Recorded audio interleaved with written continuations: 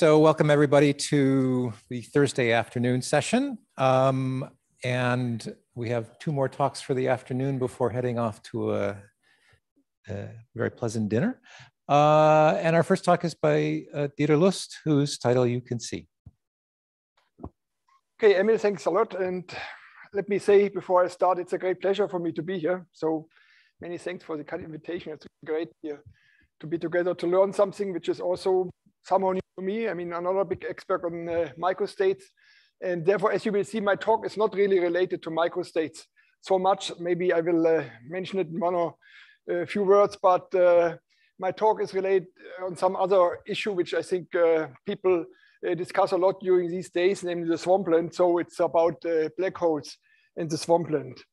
In fact, my talk is based on some paper. It's a, I think, nice Italian-German collaboration with Niccolò Cribiori, Marco Stirigel, Alessandra Necchi, and Marco Scalisi. But there's also previous work together with people who are, I think, known here in the Paris area, Quentin Bonnefoy, Luca Ciambelli, and Severin Lüst. All right, so that's an outline of my talk. I will first introduce the swampland program in the nutshell for those of you who are not so familiar with it. Then I like to comment on temperature and distance, because temperature will play a role in my talk. I will then go through various types of black holes: Schwarzschild black hole, Reisner-Nordström black hole, dilatonic black hole, and n=2 non-extremal black hole. And finally, and that is some work in progress, I like to talk about the correspondence between certain black hole solutions, domain walls, and kind of standard flux compactifications, which are important for ADS or even de Sitter vacuum in string theory. So what is a swampland? In short, it addresses the question which infrared consistent effective field theory cannot be embedded into a UV complete quantum gravity theory. So if you find such an effective field theory, and there are many of them, which do not allow for an uplift into quantum gravity or into string theory, you doom them to be in the swampland. So here's a picture by Eran Palti, which I think is now well known. In the UV, there's quantum gravity or string theory. And then if you go down in energy, if you do compactification, you obtain a vast landscape of string compactifications or string solutions, but they are surrounded by even more vast theory space, which cannot be embedded into string theory, and that's called the swampland. In fact, black holes play an important role in the swampland program. Basically, the black holes, or certain considerations about black holes, were the starting point of famous swampland conjectures. So in particular, the weak gravity conjecture, namely how black holes can or cannot decay, leads to the weak gravity conjecture. That's not so much what I will discuss today. But today in this talk, I like to address the question if certain limits in the parameter spaces of black holes themselves belong to the swampland and signal a breakdown of the effective field theory. So this may sound a little bit strange to you. I mean, black holes are well established and they are part of quantum gravity. But as I will discuss, in certain limits in the parameter space, they might also, or they can also possibly or likely belong to the swampland. So how this can be, there's one swampland conjecture which I will mainly use. This is the swampland distance conjecture. And it says that at large distances delta in the parameter space of string vacua, there must be an infinite tower of states which are associated with a certain mass scale, little m. So it means, more concretely, there's a tower of states with an associated mass scale m, and these masses scale exponentially with e to the minus delta. So if delta becomes large, if some certain direction or some certain limit in the parameter space becomes far away from the interior of the moduli space, these states, their masses, these towers become lighter and lighter.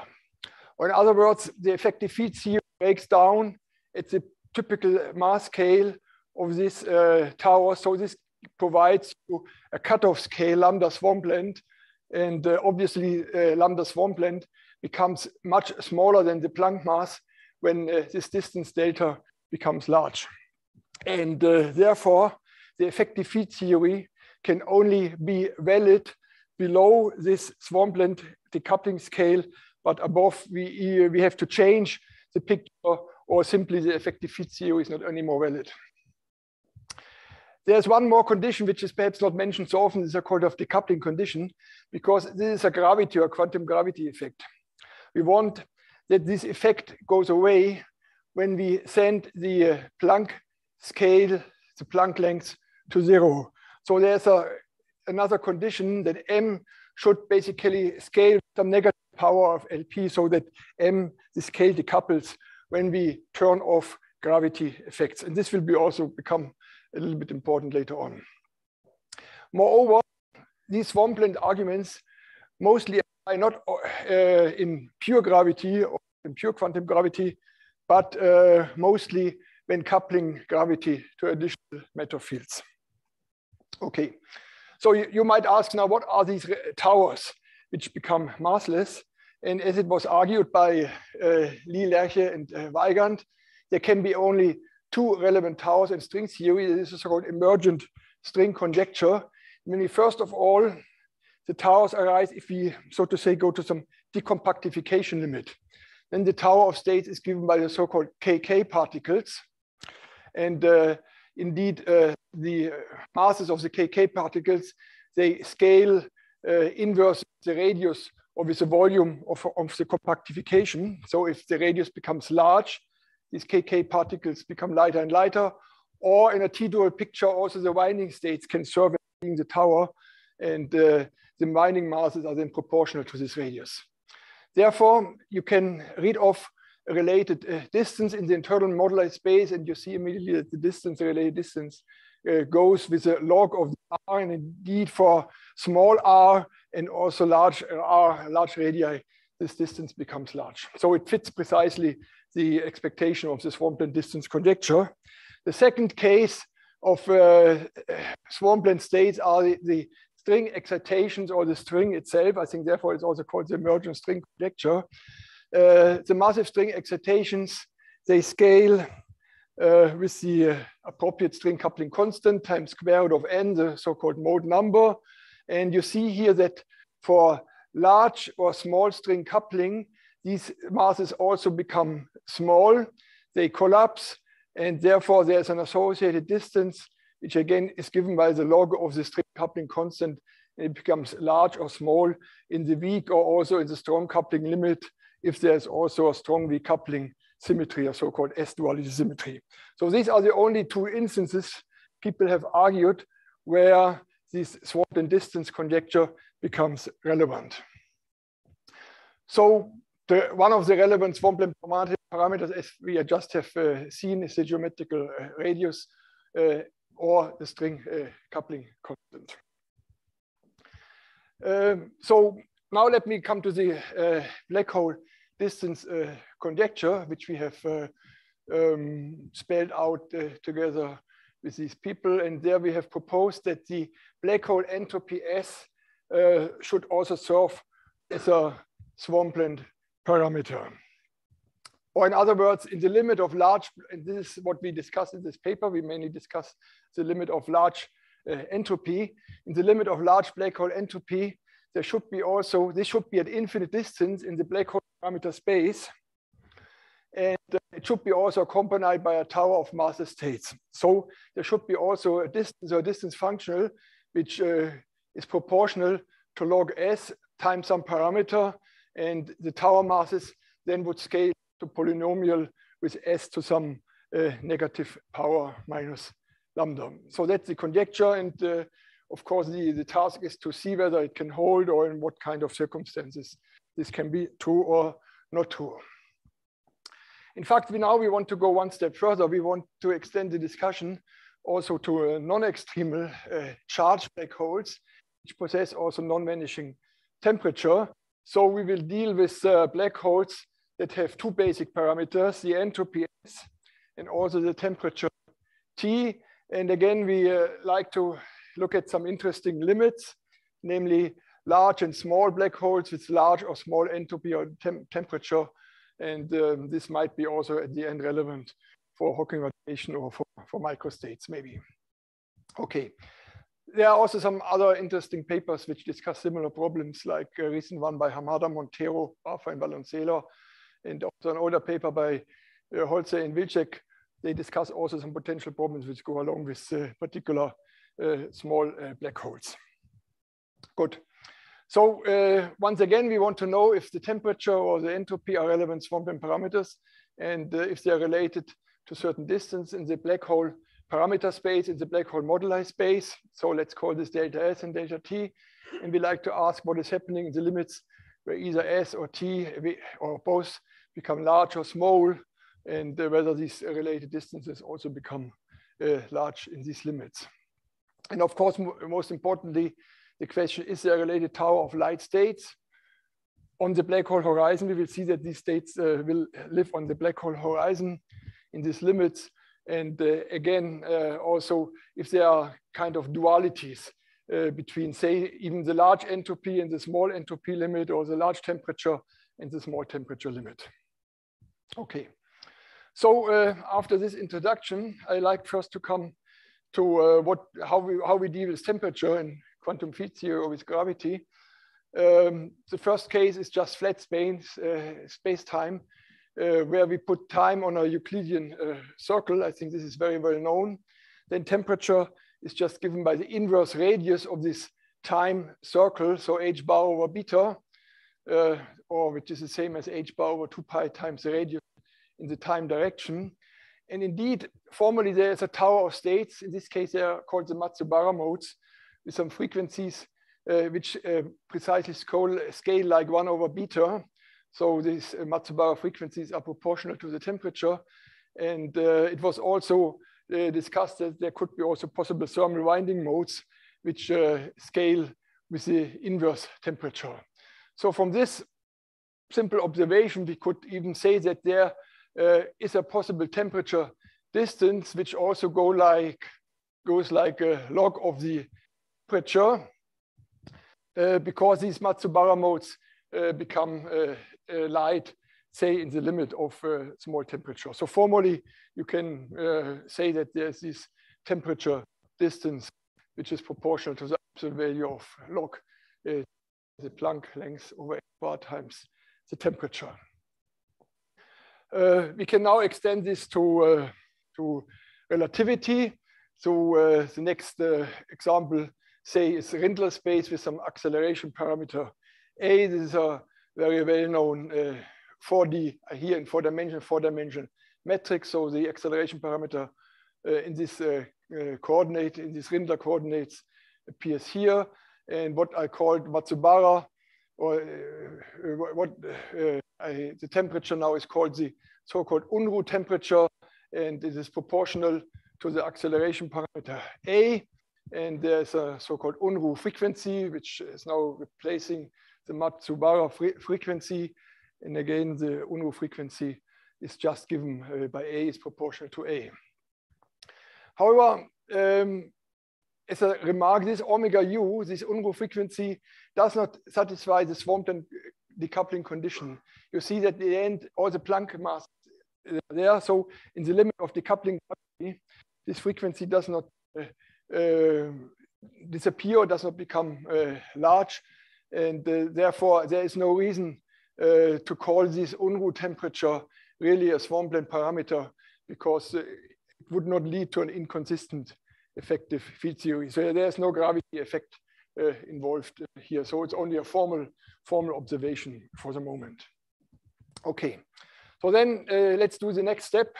And now let's go really to GR and study various cases for black holes. So the first black hole, which is the oldest one, as you know, is the Schwarzschild black hole. It is characterized by one parameter. So it's a one parameter family of geometries, of metrics. It has this well-known Schwarzschild form with this function f of r, which contains the mass in the familiar form. There's a horizon, which is proportional to the mass. There's a surface gravity, which is 1 over the size of the horizon. And we have the Bekenstein-Hawking entropy that goes in 4 dimensions like m square, or the same like the Schwarzschild radius square times relevant factors of the Planck length and h bar. And finally, we have also the Hawking temperature, T, which is proportional to 1 over m. So it's just given by the surface gravity. So I think these are all very familiar formulas. Okay, so these are the, this is the Schwarzschild black hole. And in fact, for the Schwarzschild black hole, you see immediately that the entropy and the temperature, they are not independent parameters. They are related, and they satisfy the condition that S times T squared is 1/2. So this is a so-called, call it the Schwarzschild hyperbola. The relevant modes are now the Hawking modes. The Hawking frequencies are again proportional to the temperature T, or expressed in terms of the mass. They go like 1 over m times 1 over LP square. And now you see that, for example, in particular in the limit of large black holes, where you send T to 0 or S to infinity, the Hawking modes indeed become massless.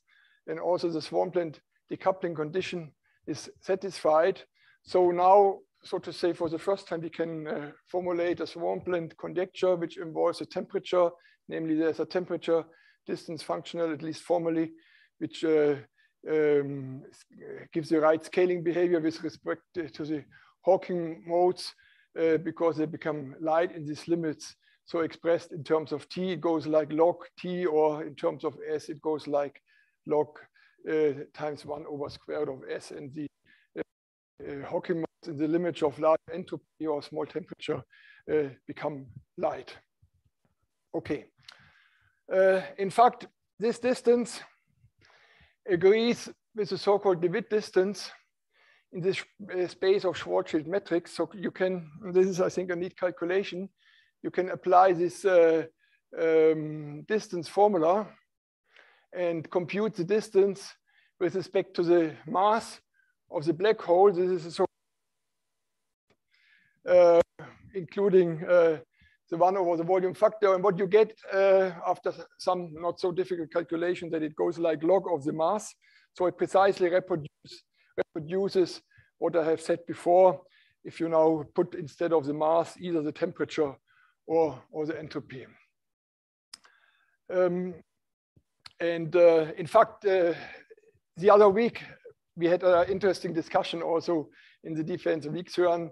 He was also presenting various distances in his work, and I think it's still an interesting question which of the various distances should be applied. But I think here in this context of swampland, it is the de Wit distance which gives the correct or useful answers. And we did before a similar calculation with Eran-Palti and Kumun-Wafer, which then led to the so-called ADS distance conjecture. So, of course, now the question is, what is the role of the Hawking modes for the swampland? Does the 2D effective Phi on the horizon break down in the limit of small temperature or large entropy? Or, and if possibly, if there's even new tower of states in the limit of large temperature and small entropy, so in other words, for small black holes. Okay, I think the answer to this question is really not clear from the very beginning. And in the previous work with these authors, we have in fact investigated the possibility that the tower of states is related basically to the energy differences of black hole microstates. So this is the only time where I mention black hole microstates in my talk. Is in particular in some picture which was developed by Dwali and Gomez, in which we also investigate in this paper, these energy differences are related to so-called Goldstone bosons of broken BMS symmetries. And if you apply these arguments, you can indeed see that the masses of these Goldstone bosons, they scale with some power of the entropy. So they go they become very light in the limit of large entropy. So these Goldstone bosons, which live on the horizon, are one possible candidate also for the Tower of States, which I have introduced at the beginning. But still, I think it is not clear if the black hole microstates really, respectively, these Goldstone bosons can play the role of the Swampland Tower of States and signal a breakdown of the effective field theory. So this would also go somehow against the so-called emergent string conjecture, which I have mentioned in the beginning, that there can be only KK modes or string excitations serving as this tower. So therefore, I like to go into a little bit different direction. I want to, in a way, abandon this idea. Also, I think it's still worth to be further investigated, the relation to the microstructures. So in the following, I want to couple holes to physical scalar fields. And I want to couple them in particular to the dilaton string theory or to the volume modulus of some compactification. So in other words, I have to consider generalized solutions which are coupled to scalar fields in gravity or in supergravity. And then indeed, the idea is, or the aim is, to relate the parameters S and T, temperature and entropy, and their corresponding distances to the more established distances with respect to the scalar field moduli space, namely with respect to the dilaton and with respect to the volume. And then whenever delta phi or V, where V is the volume, becomes large, then indeed the Swampland distance conjecture predicts a breakdown now of the full 4D effective field theory due to the emergence of either light string states or KK or winding modes. Okay, let's try to investigate this. And the next step in that direction is to consider the Reisner-Nordström charged black hole. Now we consider a two-parameter family of black holes, namely the two parameters are now the mass and the charges of the Reisner-Nordström black holes. Here is symmetric. I think it's also familiar here, where M, the mass, and Q appear in this particular way. The entropy is given by the size of the outer horizon, whereas the temperature, again, is given by the surface gravity, but it's given by this particular combination of parameters. It goes like 1 over m plus c square, where c is a so-called extremality parameter, namely c is given by the square root of m square minus q square, or expressed in terms of entropy and temperature, it is just given by the product S times T. And the Hawking modes, again, scale like the temperature. So what we see here, that clearly we have now two independent parameters, a two-parameter family of space-time. You can take as parameters the mass or the charge, but you can also take alternatively as the two independent parameters, the entropy and the temperature. And that is what we want to do in the following. We want to consider the black hole configuration space in the so-called ST plane, in the temperature entropy plane. And the allowed region of sensible black hole solutions is this bluish region here. It has two boundaries where either S is 0 or T is 0. And then there's another boundary that is a so-called Schwarzschild line, where we are in this Schwarzschild hyperbola, where S times T square is a constant. Outside, formally, we can also look at the outside region, but there the mass, the charge is imaginary. So Q square is smaller than 0. And in fact, we have also two extremality lines because the extremality parameter was given by S times T. If you wish, this is a standard extremal line where the temperature is 0, but it's also true that the limit of vanishing entropy provides extremal black holes. This is perhaps not so familiar. Of course, these black holes are a little bit more problematic because they have small or even 0 entropy. So we have these two extremality lines, T1 and T2. T2, as I just said, is a standard extremality line where the masses, the mass m square is equal to q square. This region is the region of small black holes, and the upper region then is the region of large black holes with large masses and charges. Okay. Again, we can briefly do the same exercise and compute the Witt metric for this 2-parameter space of geometries. And it can be also done, and it's given by this kind of integral. So again, there's this logarithmic dependence in T and in S, and becomes large for large or small temperatures and entropy. And if you look at this formula, it raises another question, in my opinion, because you see here that the swampland distance conjecture would now also predict a breakdown of the effective heat theory for extreme black holes with vanishing temperature, because this term will also become large. And this is also a little bit obscure, I believe, and maybe even not true, that extreme black holes are, so to say, infinite distance away from non-extremal ones, and something that should happen in this limit. We were just thinking about it, and I think it's not completely resolved, but I think this limit, what is happening, an infinite throat is forming precisely of the AD 2 times S2 geometry of the extreme black hole. And perhaps then the swarm distance conjecture should not be anymore the one which one should use here.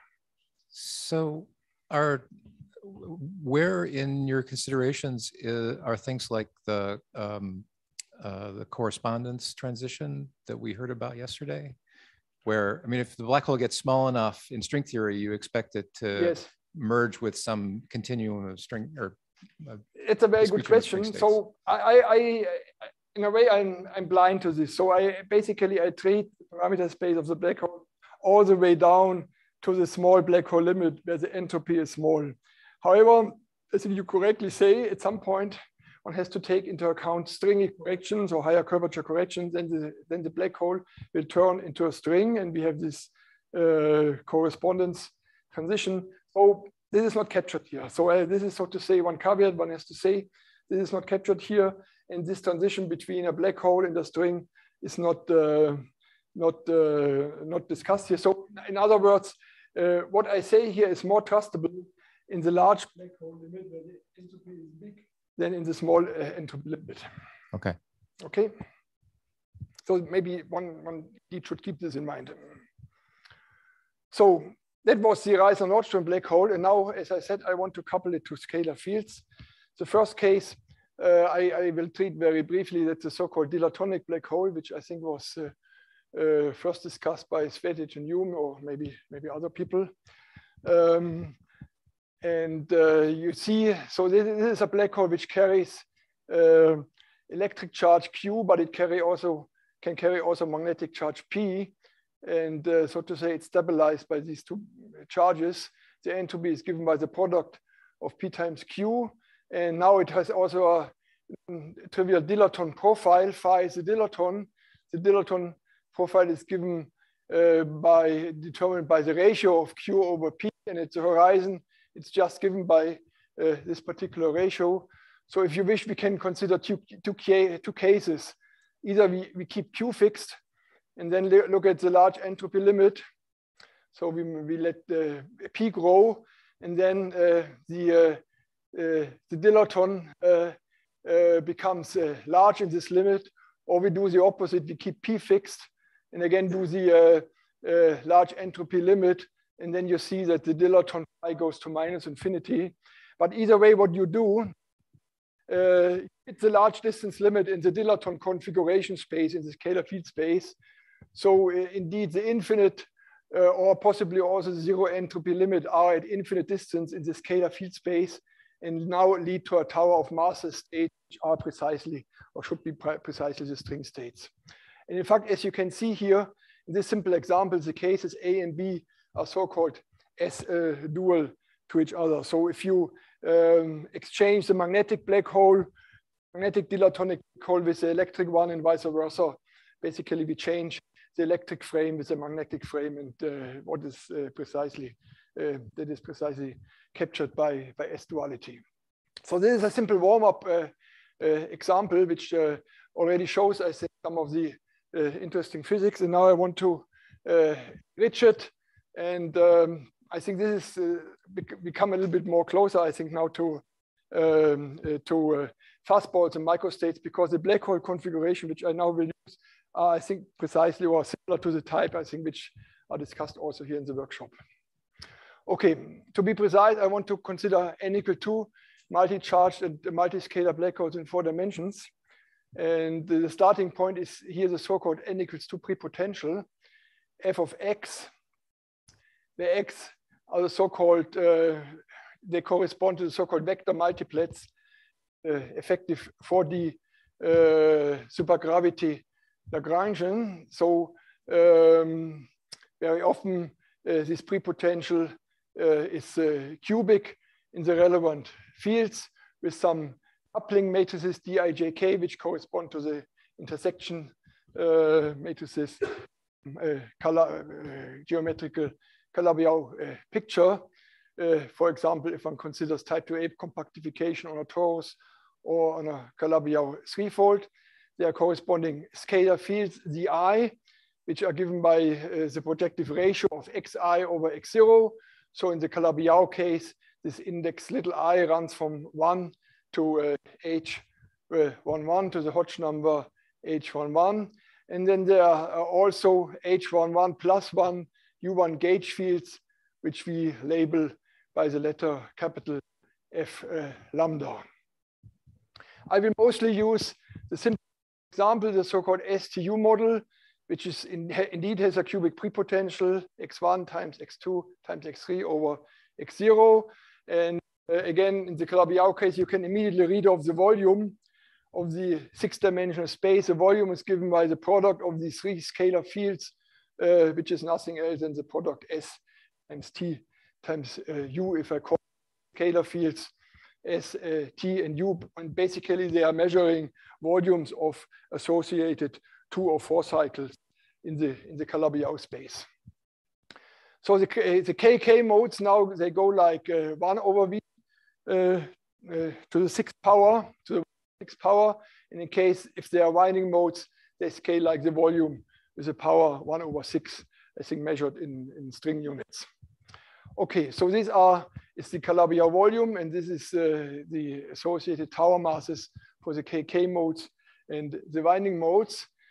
Next, we want to construct non-extremal black holes in this supergravity framework. And I like to emphasize that we are not only considering extremal black holes, I think familiar in n equal 2, but there's also a way to get non-extremal black holes in this closed and exact non-extremal black hole solutions.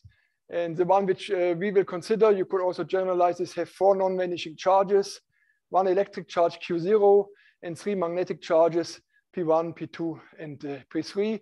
And again, I always like to provide this geometric picture. They will precisely correspond in type 2A to a D0, D4, D4, D4 brain system. And I will come back to it also later on. So this is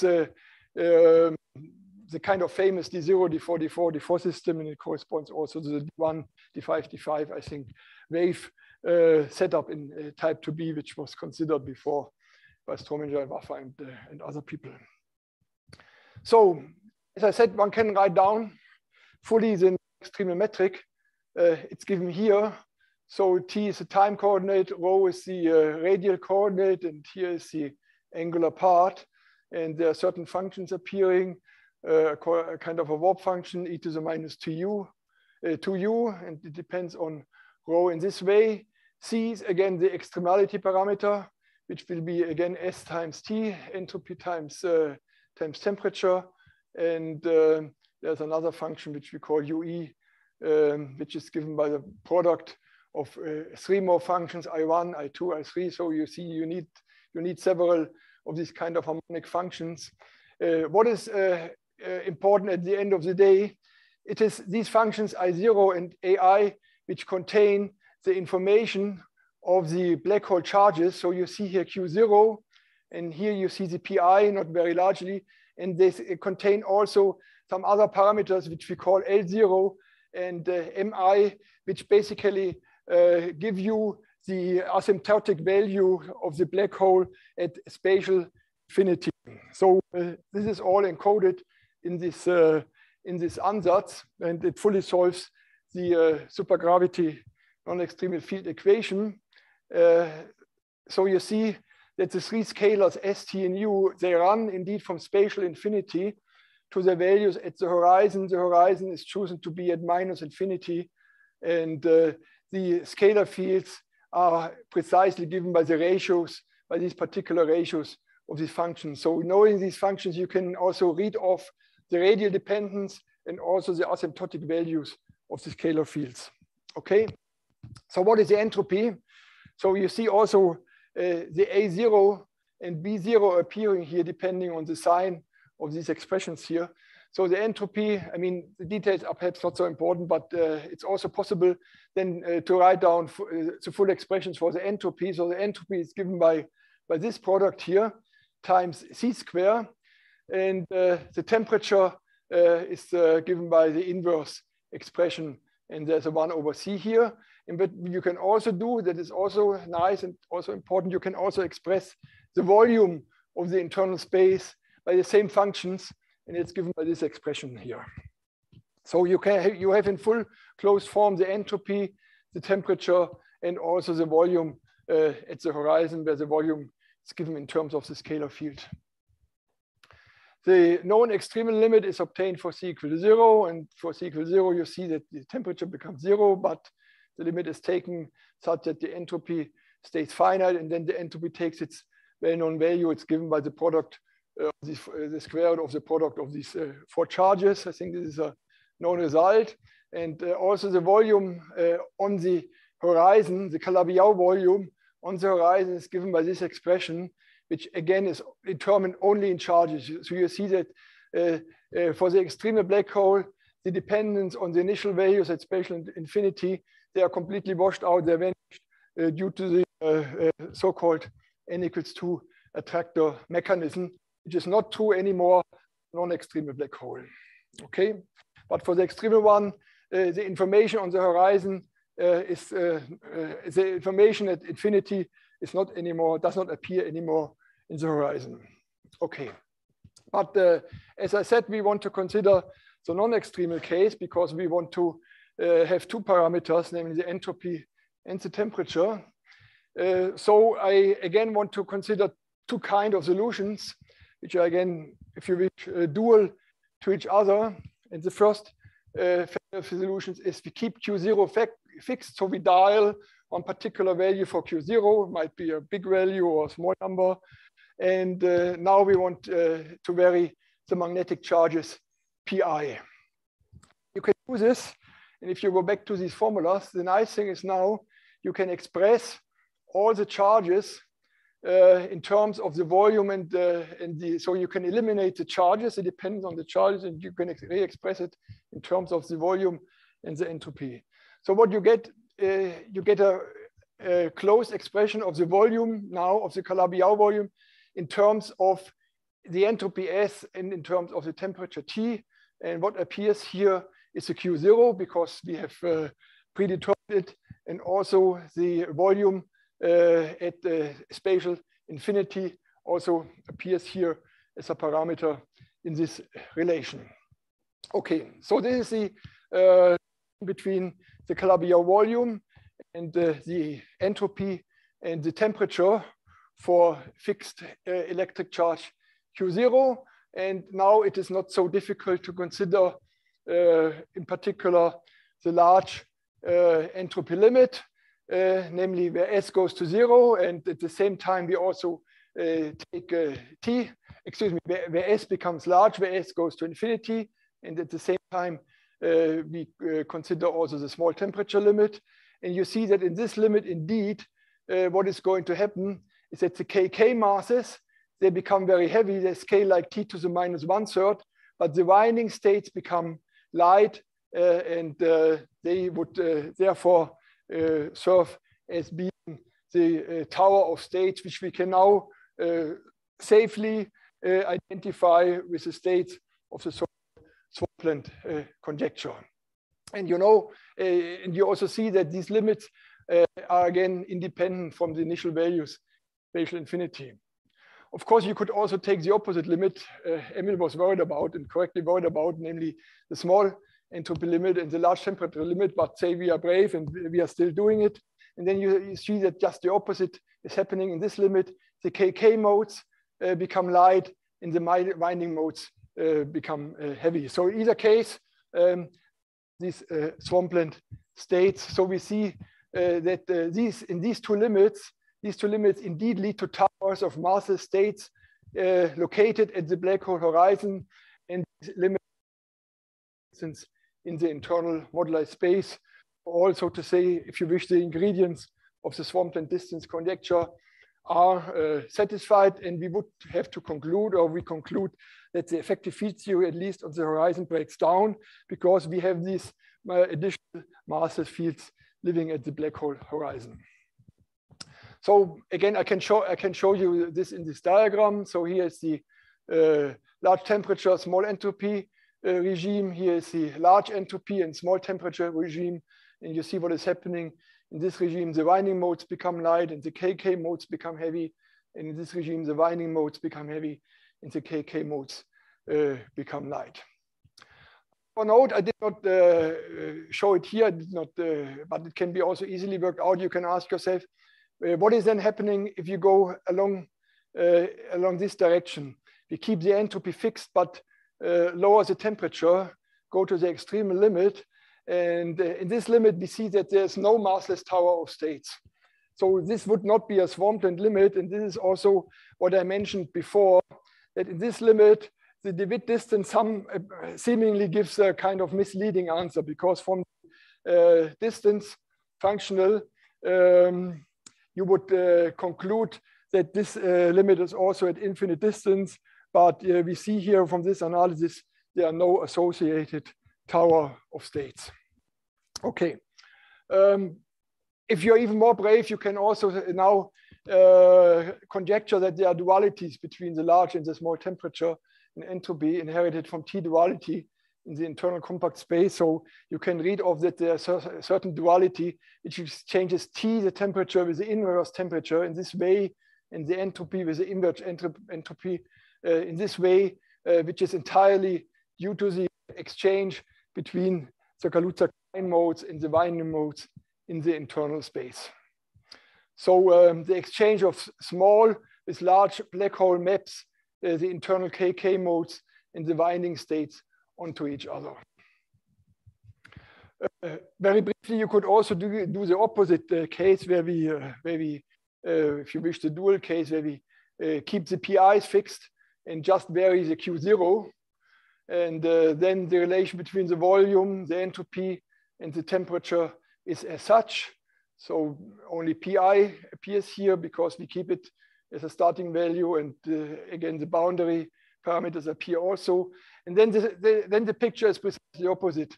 In the large entropy limit and temperature limit, now the KK modes become light and the winding modes become heavy and vice versa. So you see that also these two cases are in a way dual to each other. They also involve exchange between the winding modes and the KK modes. Okay, so this is just the opposite situation compared to the A-type black hole. Good, so this basically finishes my swampland discussion. I don't know how much time do I still have, maybe 5 or 10 minutes. Okay, even better. So I think basically this ends my swampland discussion. And what I want to discuss at the end is some work in progress also with these collaborators. It is about, I think, yes.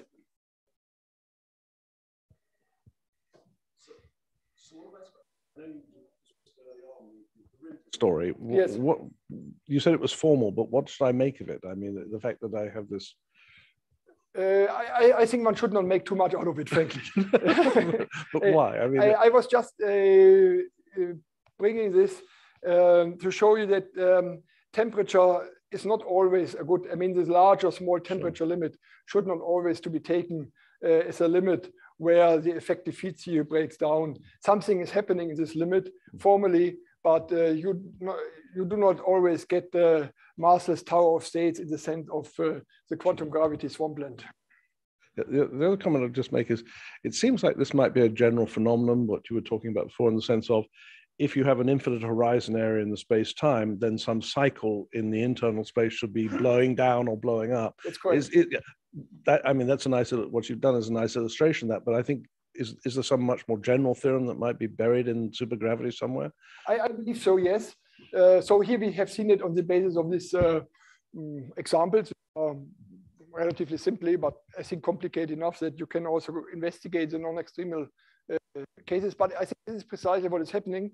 The internal space, or the sizes of internal cycles, is linked to the horizon size of a black hole in space. The map is not completely one-to-one. I mean, you can also consider some certain scaling limits where you both scale the electric and the magnetic charges, and then this phenomenon is not happening.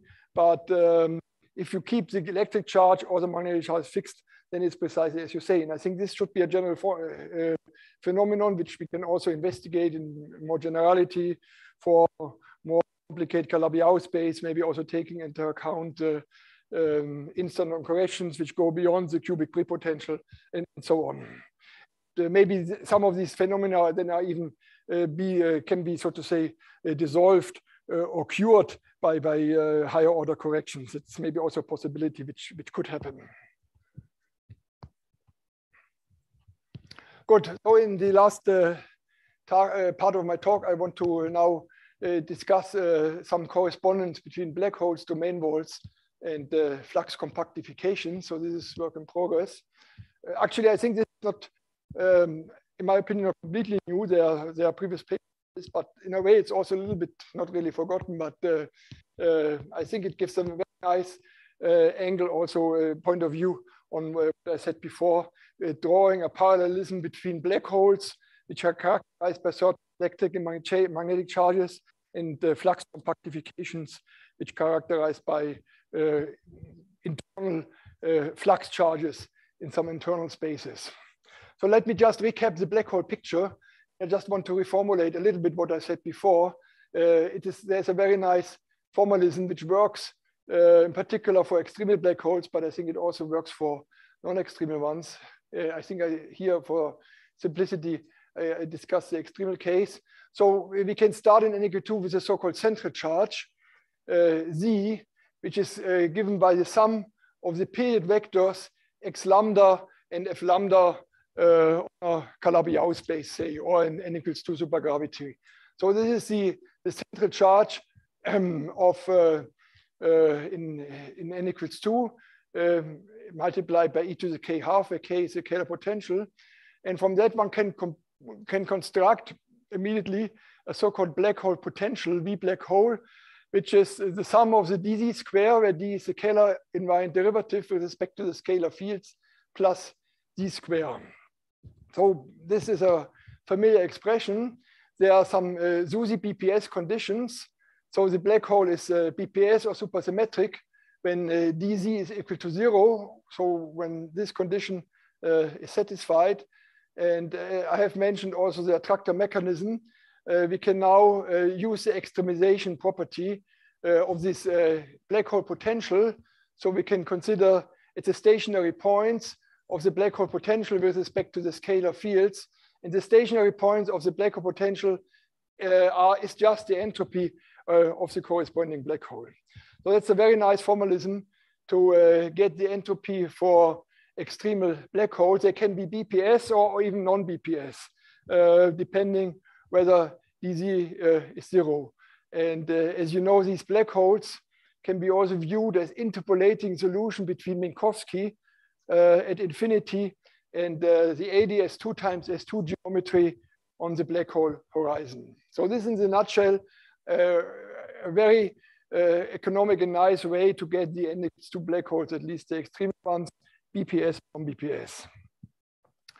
So I show you again my favorite example. It is a type 2A with the D0, D4, D4, D4 brane system.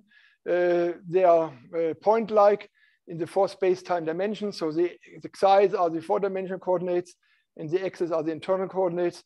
And you see how the branes are located, which build the black hole. They're wrapped around certain force cycles in the internal space, and they are located such that the BPS conditions or the extremal conditions are satisfied. This example is precisely the cubic prepotential, which I have discussed before.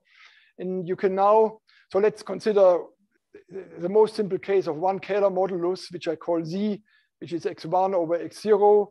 It's a real part and imaginary part, and the central charge in terms of the charge Q and the charge, electric charge Q and the magnetic charge P of the black hole, and the scalar field Y, which is the imaginary part of the Z, as this form. The black hole potential can be also immediately derived, and it can be extremized.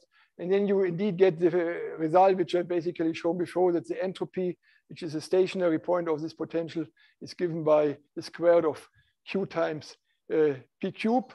And in fact, you can also show that they are supersymmetric and non-supersymmetric ADS2 times S2 extremely depending on the signs of P and Q. So this entropy formula allows for non-BPS and BPS solutions. Actually, when the sign of Q and the sign of P agrees, then the BPS condition is satisfied. dZ is 0. However, when the sign of P and Q are different from each other, then the BPS condition is not satisfied. So both BPS and non-BPS solutions are possible. So what we will now do in the next step, you see the brane configuration here. We will add 2 more dimensions to the branes. And in fact, we will add 2 more brane dimensions, not in the internal space. We will leave everything the same in the internal space, but we will add them in space-time. So what we will get, we will not get any more point-like objects. We will get codimension 1 objects, which are nothing else than domain walls. So with the same kind of setup, you can now consider domain solutions. And the domain walls are now solutions that interpolate ready between ADS4 and Minkowski in 4 dimensions. Again, is given by the same central charge. And you can also follow the scalar dependence and so on. I do not show it here. This is very similar to the black hole solution. Now in the last step, I come to the flux picture. And in the flux picture, I take these domain walls and I replace them by the fluxes which are precisely sourced by those branes. So you take these branes and you know that there are some corresponding fluxes which are the sources of these branes. And these fluxes are precisely the fluxes which appear in the ADS, in the context of ADS flux compactifications. So what one does formally in the supergravity formalism, one replaces the central charge Z by the superpotential. Formally, the superpotential has precisely the same form than the central charge Z before. But supergravity scalar potential, by some reason, which I also could explain you, changes a little bit. It's again given by dW square, but in the black hole or domain wall case, there was a plus Z square, and the plus Z square is now turning into a minus 3W square in the effective supergravity action. The SUSY conditions are unchanged, and again, we can extremize this supergravity potential now.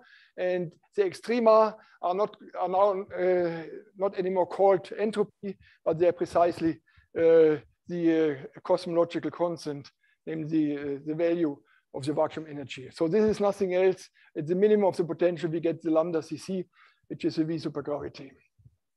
So let's do the same example in type 2A as before. One needs also some other ingredients because in the real world, Calabi-Yau, we have also other moduli which has to be stabilized. I do not consider them like complex structure moduli. But in any case, we can compute the supergravity potential. Now the P and the Q's are flux values of the corresponding, I think, 0 and 4 fluxes here, which source these branes. And the lambda CC is given by these expressions, again, given by the same combination, Q times P cube, now with a minus sign in front of.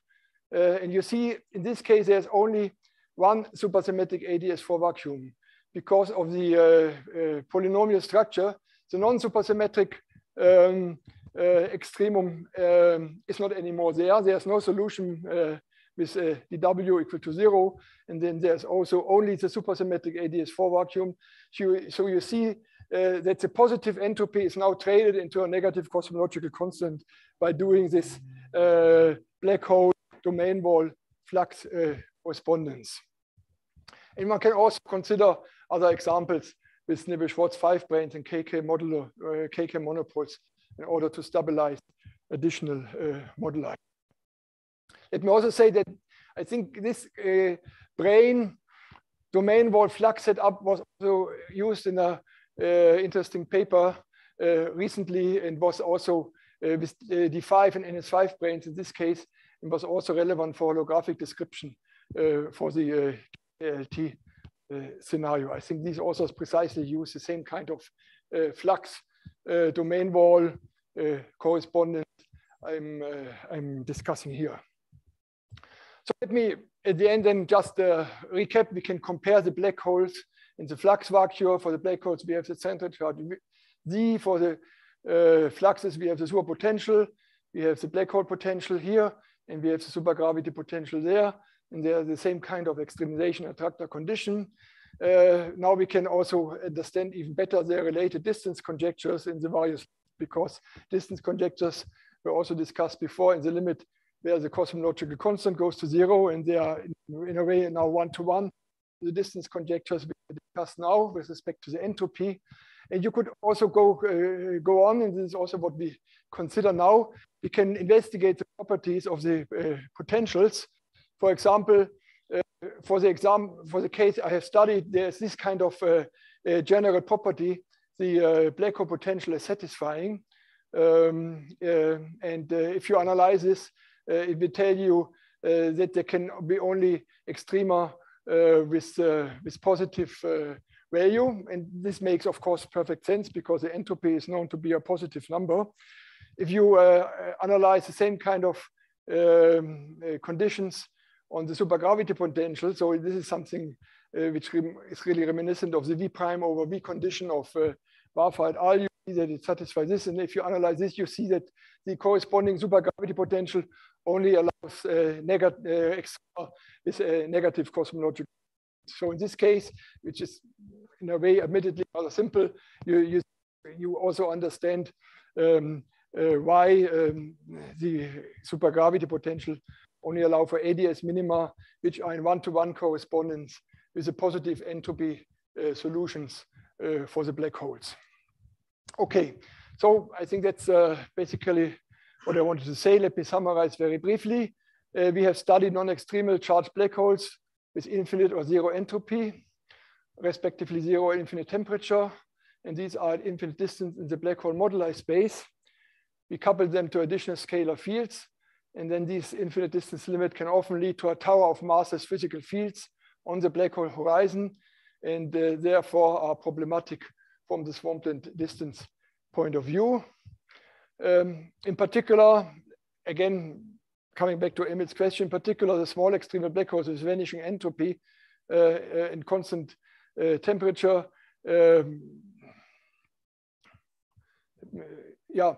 Those also lead to a massless tower of states. They are problematic, but I agree one should consider also stringy or other type of corrections to understand them completely. We have also seen some interesting thermodynamic dualities between small and large black holes. We have seen a close relation between the black hole swampland conjectures and the flux landscape. And therefore, at the end, because this is a microstate conference, I like also again pose the question, what is the relation between these light towers of swampland states, which we have clearly identified, and on the black hole horizon, and on the other hand, the black hole microstates. So I think this is open for discussion, and I like to thank you.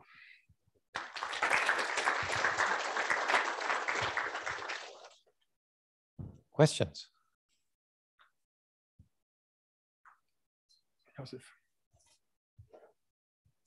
I had a question about these massless states. So the way you get these massless states in the swampland limit, is it by collapsing the internal dimensions? Is the torus collapsing, or yes, the torus is collapsing, or some of the cycles of the torus is collapsing precisely. Mm-hmm.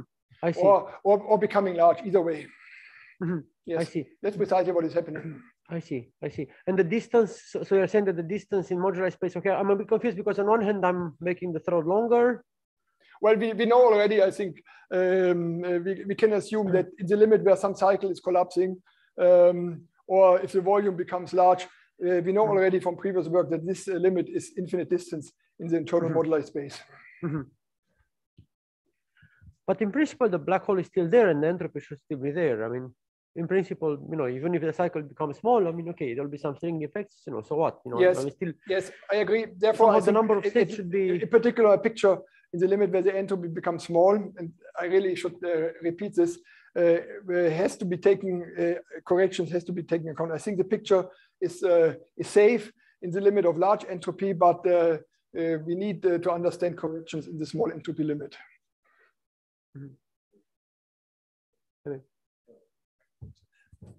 What about the zero temperature, BPS limit? That's, in some sense, you were finding infinite distances there. I mean, physically, you kind of expect some kind of infinite distance because the unattainability of zero temperature, all sorts of black hole thermodynamics arguments saying you can never get a black hole and make it extremal. So infinite distance makes sense from that perspective, but not from the swampland conjecture. Yes. So how do I reconcile that? I completely agree. Infinite distance, on the one hand, shows up. Also, if I use this so-called DeWitt distance functional, and I think the distance in this case also can be understood geometrically as the ADS2 times S2 geometry is evolving. So from the geometrical point of view, indeed, it looks like being an infinite distance. However, as you just say, from the swampland internal moduli point of view, nothing really is happening in this limit. Therefore, indeed, it gives you a little bit of a worry whether distance functional should be used. On last Thursday, it could be that one should refine the distance functional to use some other distance, which also captures this, but I cannot give you a full answer. So there's still a kind of ambiguity here game. So you sometimes, I mean, it sounds a little bit silly. You take something which gives a useful answer, which makes sense, and you still think about something which does not fit at least the swampland picture. Other questions? All right, if not, let's thank Peter again.